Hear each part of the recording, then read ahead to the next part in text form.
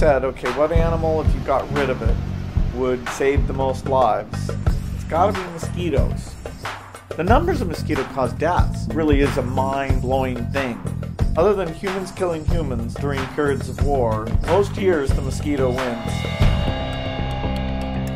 The mosquito sneaks up on you and it's biting you, and then you just feel this little itch and you think, oh, that's just an itch, and you look, your arm's covered with mosquitoes, you're swatting them and trying to kill them, and when you kill them, a little bit of the blood splatters on your arm. Your body isn't well defended against foreign things being stuck directly into your blood.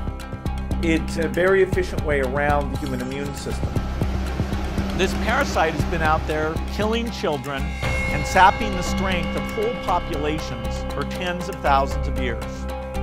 We have to chart a course to end this once and for all.